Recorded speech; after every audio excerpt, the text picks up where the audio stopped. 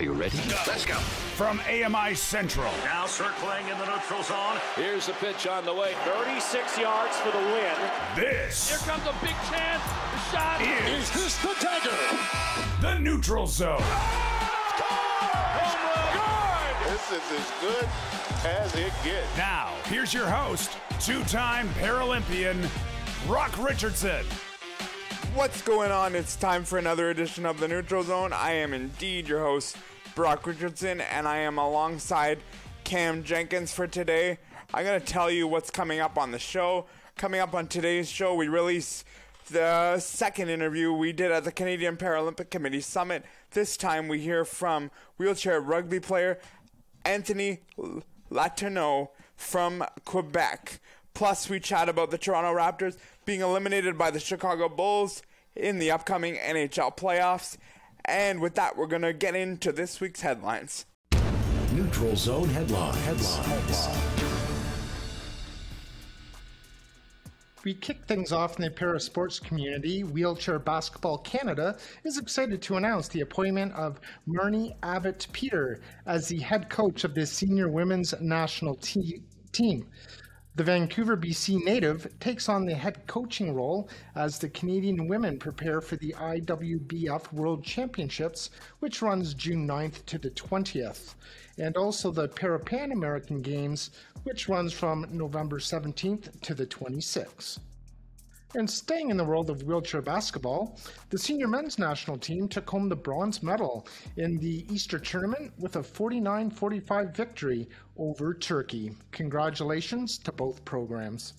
And we're going to take a look at the 2023 Women's World Hockey Championships as they concluded. Here are your final results. USA wins gold in a 6-3 final against the Team Canada. Plus, then Team Canada wins silver, and Czechia wins the bronze. Staying in the world of hockey, the Pittsburgh Penguins will not make the playoffs for the first time in 16 seasons, as they held the record in the four major sports with this number. And it's unfortunate to see that the Pittsburgh Penguins and Sidney Crosby will not make it, but them's the breaks. And more history was made this week with the home of the Toronto Blue Jays and the Rogers Centre.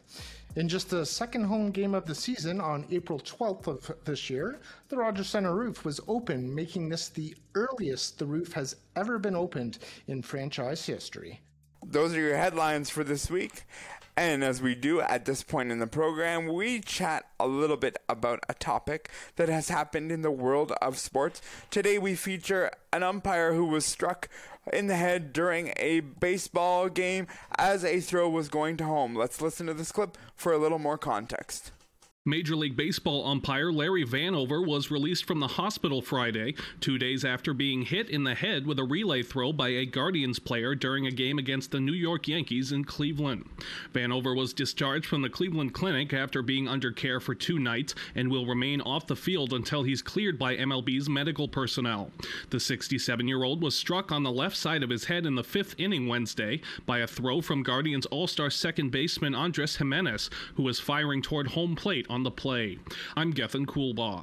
So, for me, when I listen to this clip, I just want to add a little bit more context that clip did not give. The umpires on first base, second base, and third base wear nothing more than a baseball cap on their head, signifying the MLB symbol on the front of it. Cameron, I think for me, the question that I have for you is, because of an incident like this, should umpires be wearing more than just a baseball cap on the bases, or is it just a one-off incident? I definitely think that they should be doing that, to have some sort of protective headwear. And if they aren't, I don't know if the umpires that are along the base paths, if they have some sort of a chest protector, or if they're wearing, knee protectors or leg protectors. I think that if they're not, they should be wearing that, and they definitely wear ball caps, and they need to wear some sort of a helmet. John Olerud, famously the first baseman for the Toronto Blue Jays, he wore a helmet and because of surgery that he had. So I don't see why the umpires shouldn't be wearing that. No, and I'm not 100% sure either as to whether they're wearing chest protectors or anything underneath their shirt. And the reason being is because we don't see that, and I don't expect umpires to stand there and lift their shirt up and, show us every time we get a game, obviously.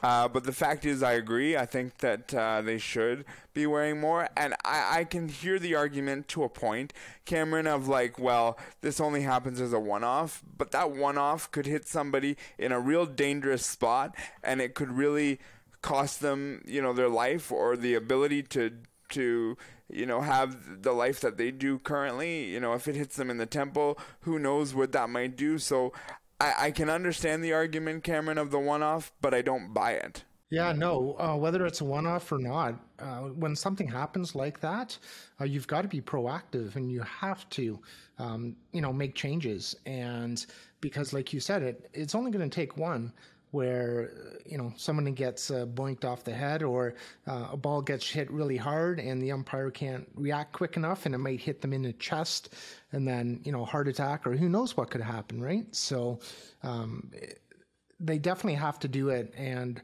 that's how, change is made, is when something happens like that and it's a one-off, or it seems to be a one-off, but change needs to be, definitely needs to happen. Sure, and I mean, you look at in baseball, the down the first and third base line, they now have netting that protects the crowd to a point. Yeah, and this is because one-off incidences have taken place and have really hurt somebody.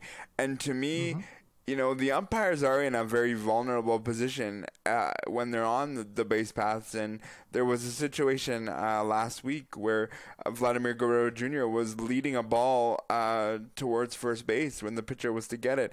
And he and the umpire collided, and the umpire, hit the deck and got up and made the correct call, I may add. But, these are all incidences that can happen, and they aren't just supposed to be projected as, they're just a part of the field of play. They are human beings as well. In hockey recently, we've seen a goaltender go down and fall backwards and hit their head. And that could easily happen on the play of field in baseball as well. Saying that, yes, they may have grass or they may have AstroTurf, but especially if it's an AstroTurf type play field, that's still really going to hurt if you fall backwards, or if an umpire falls backwards and hits the back of their head, in my opinion. So I think that, you want to be able to think of everything that's going to happen. And when baseball's been around for 100 years, Major League Baseball, and umpires have never worn helmets to the best of my knowledge. And I think it's time for them to wear some sort of protective helmet. And there's nothing wrong with doing that. I think what sort of baffles me in all this is you look at first base coaches, third base coaches, they are wearing helmets. And that's a good point too. It baffles me that umpires don't. They're within about, maybe 3 feet of each other from one place to the other, the umpire to the base coach, and it puzzles me why the umpires don't wear more protective gear than what they do. Umpires at home plate for obvious reasons wear more, and they should, but I don't preclude umpires on the basis to injury as well. Yeah, and depending on the situation, like the home plate umpire has a baseball mask on. So if they ended up leaving that on and the baseball went towards them, they may hit them in the mask. So at least they're somewhat protected. And if it's going towards their head, maybe they would be able to, move out of the way quick enough to get it to go towards their face mask. Like who knows? It's just, in today's day and age, you can't think of everything. And I appreciate that. However, when something happens like that, then you better darn well do something about it to protect, in this case, the umpires. And it's just protecting everybody at the end of the day. And you can't think of everything. But when something happens, you've got to talk about it and you've got to come up with a solution.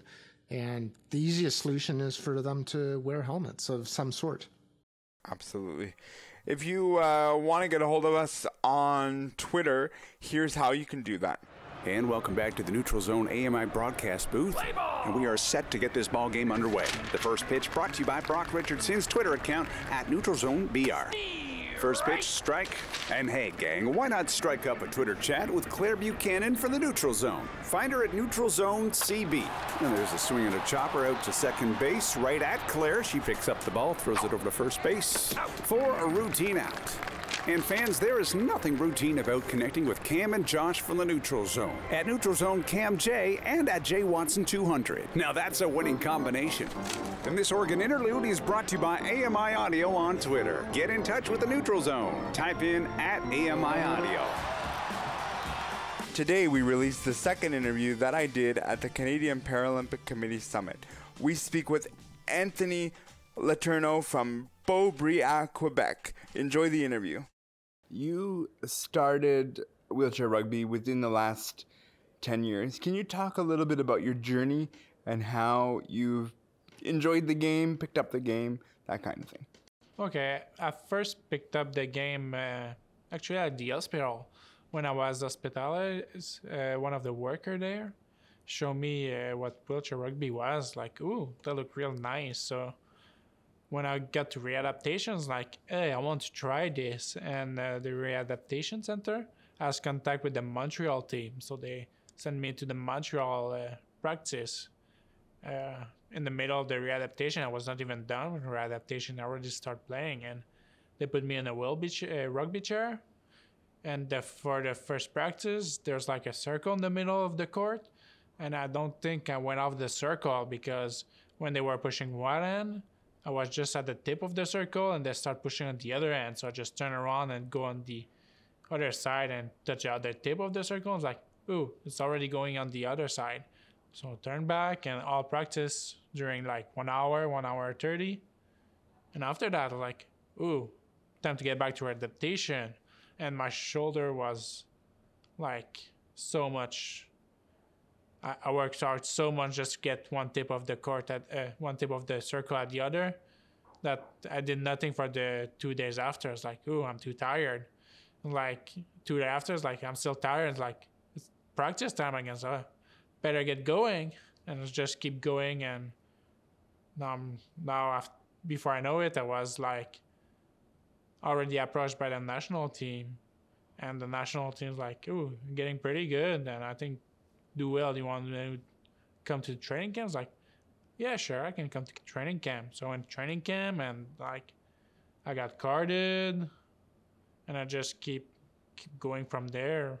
When did you recognize, like through all of that process, when did you really recognize and say, hey, wheelchair rugby can be something that I can do and do really well? Can you talk a little bit about that? Was there a moment where you really thought to yourself, this is going to be something? At first, like, I was just trying to get on the same level because at club practice, like, people were so much better than me. So I just trying to get to the same level as them. It's like, it took me really not that long to get on the same level as them. It's like, they were playing for 8 years and like, I'm just started, I'm like, just like 1 year in and I'm already getting at their level. So like, maybe I can push it further down, and I just keep going. After 1 year, it's like, oh, I'm getting really good at this.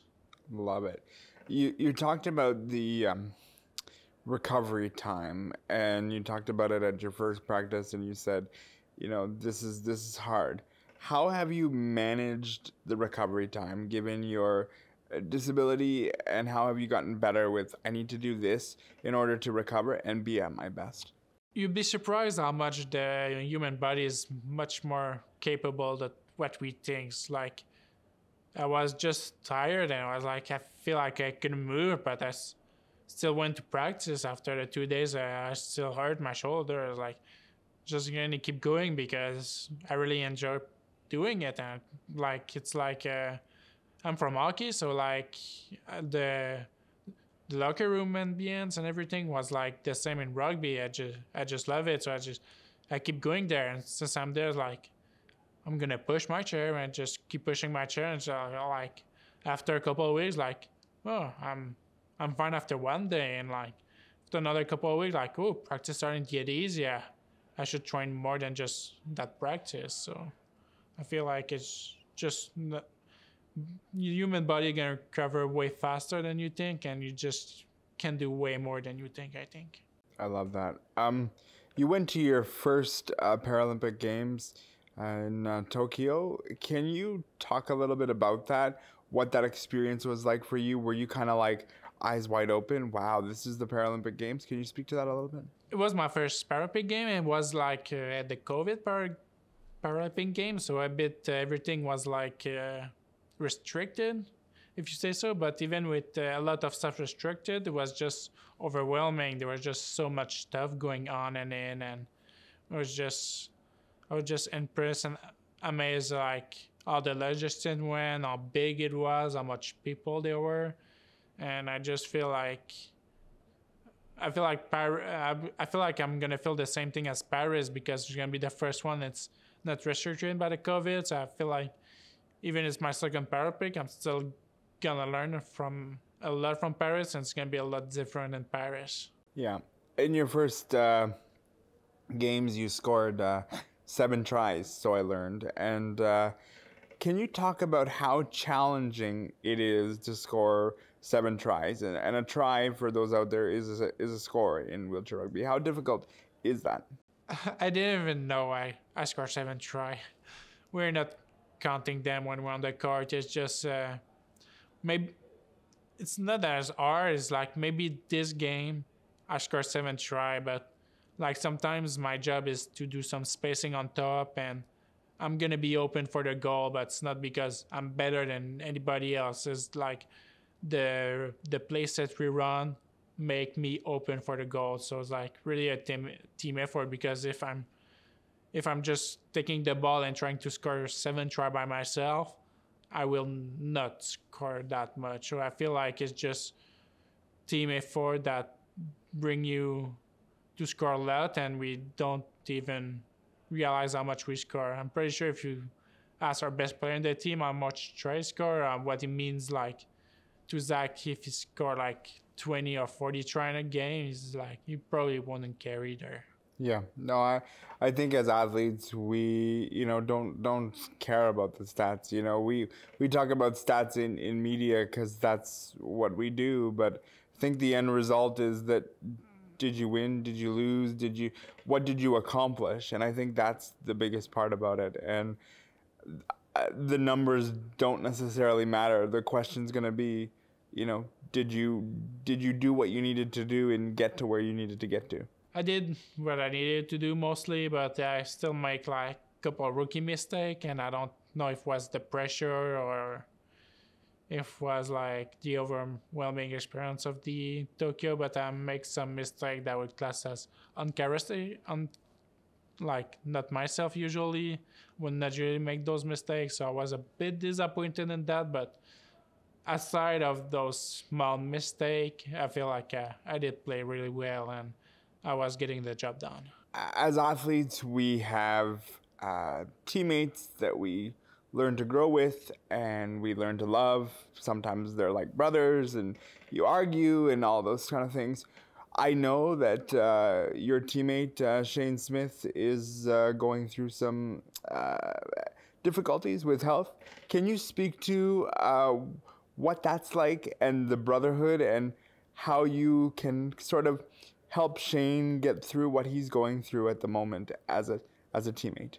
It was a hard thing to learn from everybody when we learned that he had some medical issue, but firstly, I want to say that for now he's doing a bit better, so we're all glad. And we have, because we're not centralized, we are from all over Canada. Some of us in Vancouver, I'm in Montreal-ish, and he's from Toronto, so we have a group chat, and we're just on top of the group chat, and if you need anything else, you can speak to us, or we're just on top of the group chat, and when we get together, we're just on top of it too. So that's how we try to stay connected and stay as a family too. What does your team need to do to be where they want to be at the podium going into Paris 2024? That's what we're figuring right now, because in Tokyo and past Worlds, things didn't go like as planned for us. We didn't finish as high as we wanted, and like the Worlds one was like a big slap in the face, because we really feel like we had at least a podium team, and with the deception and everything, because we have a bit time, we took like the 2-3 months after off, and now we are cracking down with the team, with team meeting, trying to turn all the stone to leave none unturned, and just to really try to crack down what's happening and what we can do to make it better, because sadly we don't have an answer right now, because I don't think it's like a black and white answer. It's not if it was that easy, we probably already figured it out and just do it, but it's just something we're trying to crack down right now too. It's easy for outside people to sit and say, let's do this, let's do that. And if you do this, then you should get the results you need. As a former athlete, one of the things that I couldn't stand was when you get this whole thing of like, oh, this team should do this, and then you don't do that, and everyone's like, but why didn't we get there? And I think people forget that there's an internal battle that goes on in your team, and everyone's trying to do what they need to do. Can you speak to how important it is to shut off social media, not necessarily shut it off, to ignore social media when things aren't going the way that it quote unquote should? Yeah, what you need first is all to be on the same page with your teammates. So whatever the social media say, you need to know and be on the same page as your teammate. And because we've been practicing to do this thing for years together. It's a process, and what we need when everything goes wrong is to trust the process. We need to go back to what we do for 4 years and trust the process, and that's how you do it. It's rely on what you've been practicing, what you've been perfect in for all those years, and just like you say, shut it on social media, just give it away. You're not playing with social media on the court, you're playing with your teammate, and even if your teammate do something, you just go with it. Yeah, and it's true. What does a day like today for you mean in doing this? Like, why is it important for you to be here today and do a bunch of interviews? It's important to I'm just trying to give back what the community gave back. So if I'm so much sponsor gave us the chance to perform at the highest level, CPC help us with finance and everything. So if I can give back a bit of my time to tell my story, maybe inspire some people here and there, I'm just happy to do it. I'm just more than happy to help. People look at wheelchair rugby and they say, man, there's a lot of impact and I don't know whether I want to get involved, and maybe I do, maybe I don't. What would you say to the person that's listening to this interview and saying, should I, shouldn't I, why should they? Push them over the edge. It make a lot more noise that it actually hurts. So it's like a bumper car. A lot of noise, but you don't actually get hurt. And if you're playing at club level, people won't be like usually as fast as me or as big as me. And if we know you're new, we're gonna take care of you too. But you see, well, I started playing wheelchair rugby, I just become much more independent. Like, I'm much stronger from my shoulder, everything. I start traveling alone now. Like before starting sport, like I say I will never be able to travel alone. I do stuff alone, and now after doing sport, like of course I can travel alone. Me and one of my buddy went to Korea just to a person in wheelchair just trolling in Korea and just having the time of their life. So I think if you start sport, you're just going to get in better shape. And if you're in better shape, you can do more things in life. Yeah, I've seen wheelchair rugby, and I've been in places where there's games, and the first thing I smell when I go in there is burning rubber. If I don't roll into the venue and smell burning rubber, does that mean that something's not going right? Like, is there a need for the burning rubber smell in wheelchair rugby for you guys to know where you're at? Even if you're not as competitive as you want, if you play sport, even if it's not wheelchair rugby, if you do sport, I'm just gonna be glad. I think sport is just important in general for your well-being. So I think it's just do sport. It doesn't need to smell burning rubber. It doesn't mean to like topple over like I do in my rugby chair, but I think if you just play sport, it's gonna be life-changing for you. That was Anthony Létourneau, and I sat down with him at the Canadian Paralympic Committee Summit, and he's from Quebec. If you liked what you heard, please get a hold of us by voicemail. Here's how you can do it. If you want to leave a message for the Neutral Zone, call now. 1-866-509-4545. And don't forget to give us permission to use your message on the air. Let's get ready to leave a voicemail. As we continue on in today's program, we always love getting feedback, and we tell you how to get a hold of us on Twitter and then how to get a hold of us by voicemail. And this week we got some feedback from a Twitter listener. Cameron, can you give us the details of that feedback? Yeah, absolutely. One of our valued listener, Claude Dijkstra, had made some comments in regards to the episode that we did a couple of weeks ago, I think now, about anxiety and in sports. And Claude had said that, for me, sports has always been a microcosm of many aspects of life and a safe place to encounter and learn from adversity.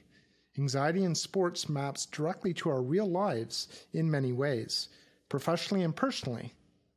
Thanks for the frank discussions.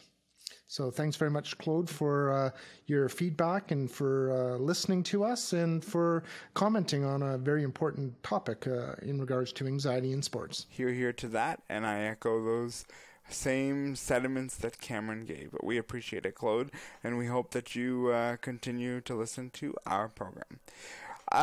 Sometimes you get into discussions and you just hope that, they're going to go certain ways, and you hope that you're going to talk about teams moving forward and progressing in playoffs. And this back half of the program is going to be playoff related, but one of the topics will be the fact that the Toronto Raptors were eliminated by the Chicago Bulls 109-103 in the 9-10 game in this play-in tournament that I really don't like, but I seem to be in the minority of this in society because everyone likes, more competitive games in the late season. I get all that. Cameron, I do want to get your thoughts, but first, I just want to give you two sort of statistics that stuck out to me, and I want to know which of them means more to you in the Toronto Raptors and what ultimately took place in them getting eliminated. So the first one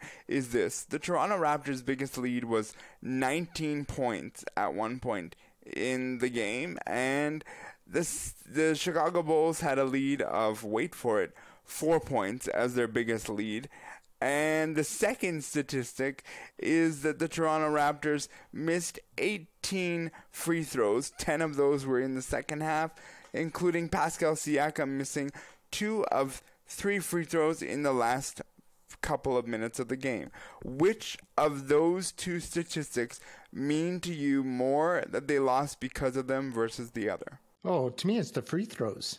And that's why they lost the game. Like, when you're in the playoffs or whatever you want to call what they were in, the play-in game, you've got to make your free throws. And you could probably, half a dozen to a dozen areas where, Siakam missed this shot, or Fred VanVleet missed this shot, or, just regular shots. But the free throws, thanks to DeMar DeRozan's daughter, maybe that was a factor of her screaming, and maybe that's why they missed a few more free throws than they should have. But when there's that many people in your barn, in your arena, somebody squealing or screaming shouldn't bother you, because there's 20,000, 30,000 fans in I was about to call it the ACC. It's no longer that. It's the Scotiabank Arena. That shouldn't be a reason, but I thought that was an interesting side story that DeMar DeRozan's daughter was screaming. But yeah, it's missing the free throws, because if you made some of those free throws, you would have won that game.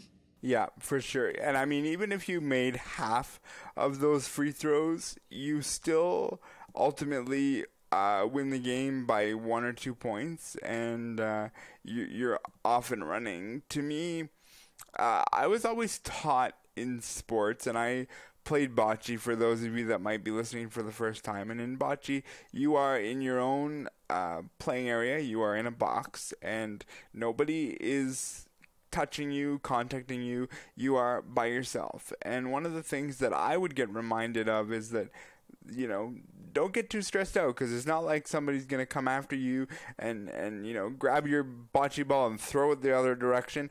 And the same can be said about the free throws. I can understand the crowd, the banging sticks. I don't know if there's an actual term for those sticks, the thunder sticks. The thunder sticks. But banging sticks sounds better to me. But yeah, that's what we're gonna go with on this edition. This is the PG program. Come on. Yeah, fair enough. The thunder sticks. That's fine. You see them in every arena. I not for a second do I believe that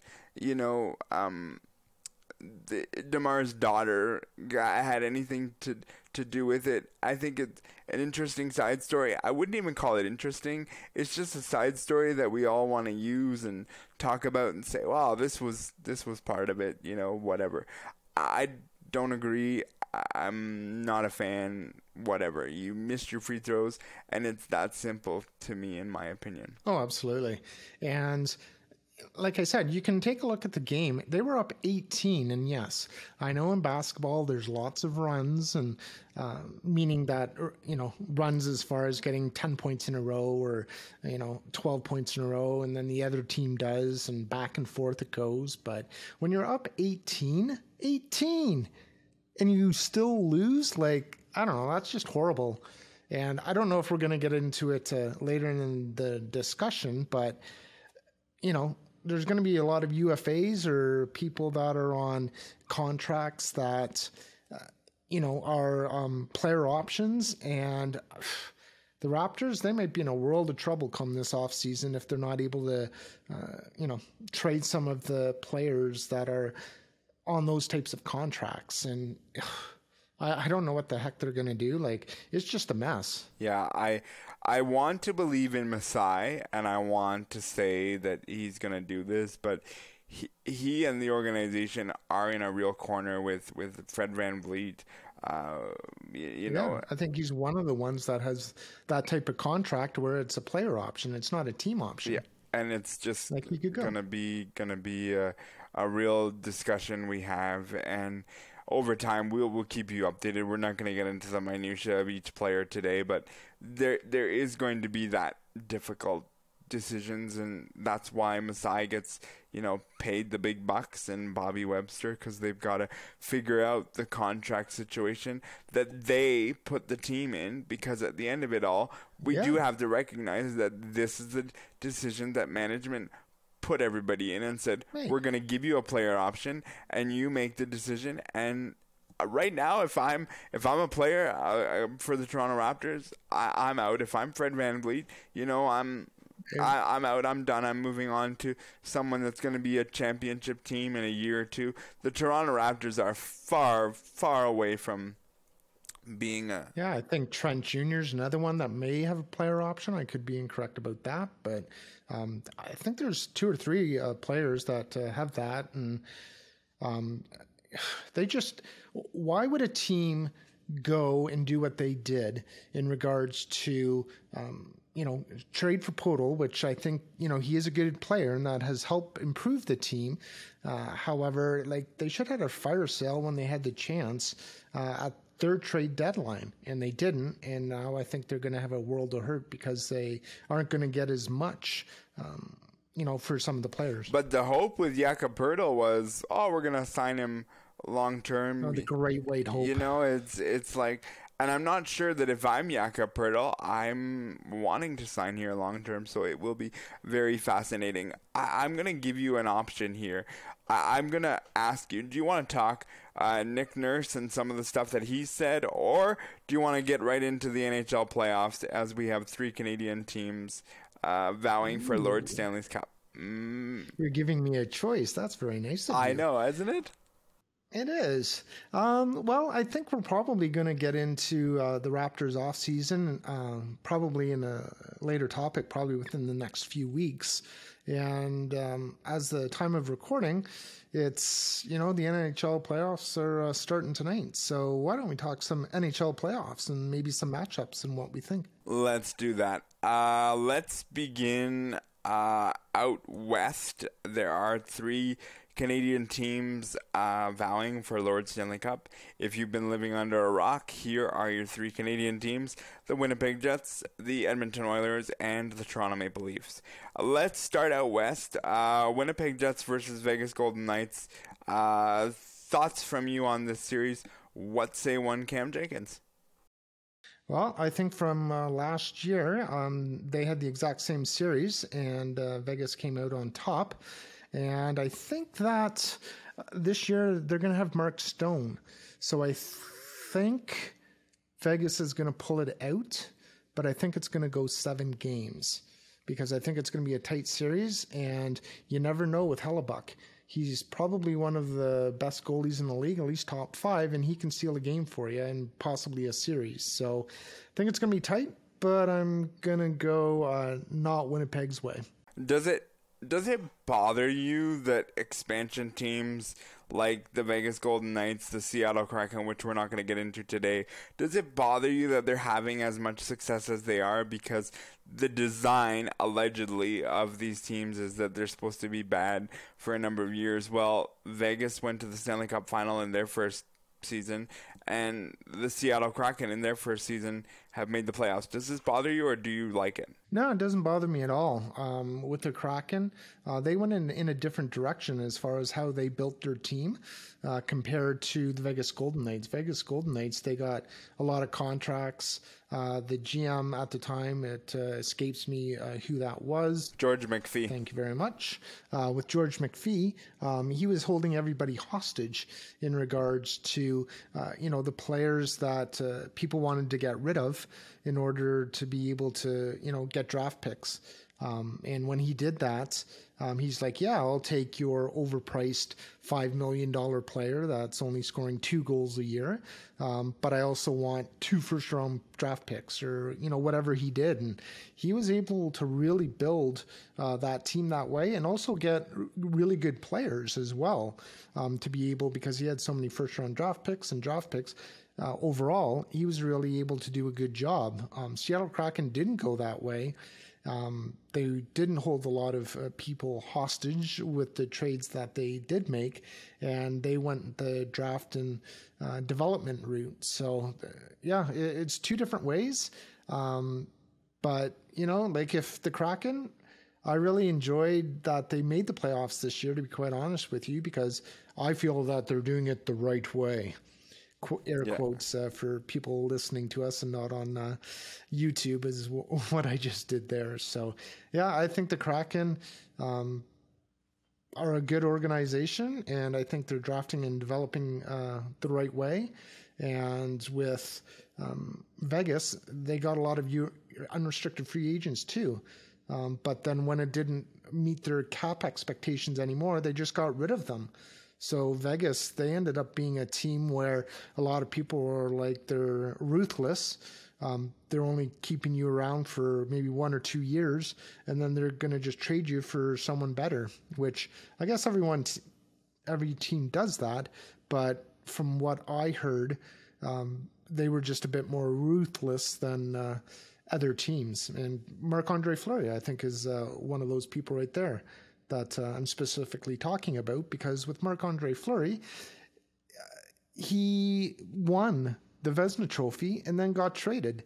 Who trades a Vezina Trophy winner? Like, come on. Yeah, and that was the whole situation with his Alan Walsh, his agent, and because was it a runner?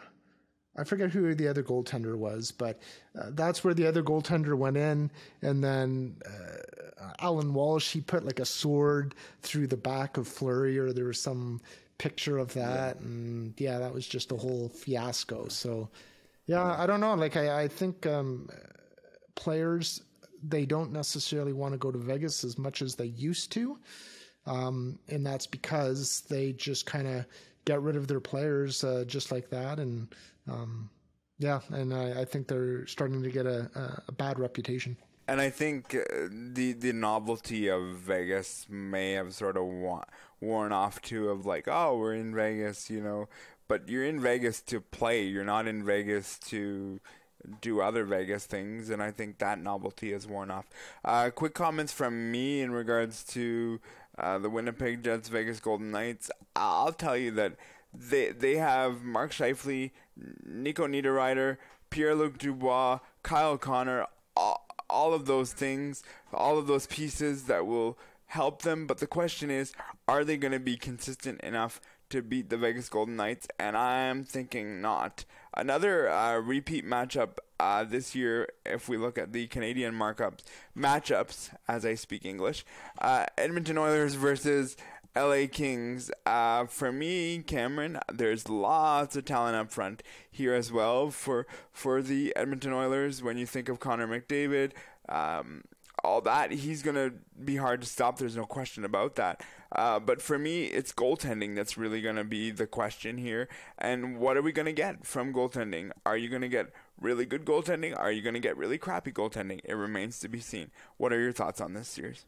Well, Skinner, he's been playing phenomenal for Edmonton all year, and he took the job away from, Jack Campbell, who Leaf fans will know, and he's getting paid $5 million for 5 years. So that's pretty expensive backup that they have right now, Edmonton. And if Skinner goes down, I don't have a lot of confidence in Jack Campbell. But on the other side of the center line, you have the LA Kings. And I believe it's Korpisalo that they have goalie. And since he's joined the team, I think he has over a .920 save percentage. So, I think if Korpisalo can, turn back the clock a bit and be a goaltender like he was in Columbus when he had that great run in the playoffs, I really think that the Kings can win and beat the Edmonton Oilers, even if, McDavid goes off, because the defense in Edmonton is better ever since they got Ekholm, but I just don't trust the defense of the Edmonton Oilers. And I think that I trust the defense and the goaltending of LA a lot more than I do of Edmonton. We got about 4 minutes left. I just wanted to ask you quickly about the Toronto Maple Leafs versus Tampa series, but then who's under more pressure? So let's start with the Tampa Bay Toronto series, and then out of all the Canadian teams, who's under the most pressure? Go on the series. Go on the series? Wow. Okay, so Toronto, they loaded up at the deadline. The Lightning, they have a few players hurt. I don't know how much, but they have players hurt. And I was seeing on YouTube today, I forget which one I was watching, but if you look at the first game, the lineup that the Leafs had compared to this year, like, it is day and night, and it's such a good team this year compared to last year. Like, last year you had Cachet, you had Engvall on one of the lines. You had Simmons starting. Like, the fourth line was horrible for the Leafs last year. They had Simmons. They had they traded for a guy. I forget who was on there, but they got him at the deadline. And they had the guy. That was with the New York Islanders, but it was also with the Leafs, and he was kind of a tough guy. And his name escapes me, but he was on the fourth line too. So, and if you look at the fourth line that the Leafs have now, like, if they don't go past this round, I don't know what to say. And I think the Leafs will win it. And I said Leafs in 5, so I'm going Leafs in 5. And then, sorry, Brock, I was so getting agitated with that. What was your second question? Who's under more pressure? Leafs, Oilers, Leafs. or Leafs. He's not even giving Winnipeg a sniff at that. He's saying the Leafs are under the most pressure. I agree with you. The Leafs are under the most pressure. If they do not win, there is going to be some big changes. Here's the second question to this then.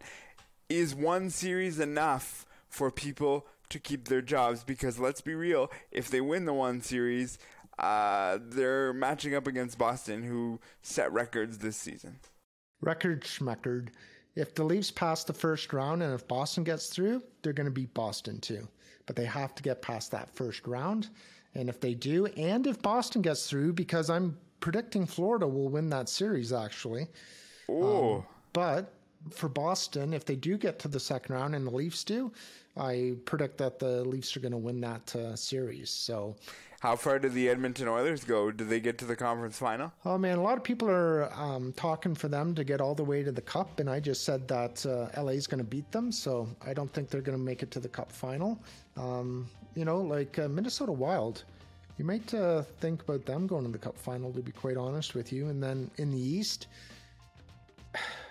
I guess I said Toronto's going to beat Boston if they meet, but if they don't meet, I think Boston's going to go all the way. If they get past that first round, Boston, and the Leafs don't get past Tampa Bay, I think Boston's going all the way to the Cup final. So I guess I'm saying Boston, Minnesota Wild. It's been 10 years since the team that has won the league has won the Stanley Cup, and I think this is going to be another one of those situations. I think if any team can do it, it can be Boston, but will remain to be seen. The NHL playoffs are the hardest ones to win. Playoffs in general are hard to win, so it's going to be a wild ride, and they will have gotten going at the time of this recording, and we'll be chatting with you guys as the time goes on with how this is going to be going, so enjoy them.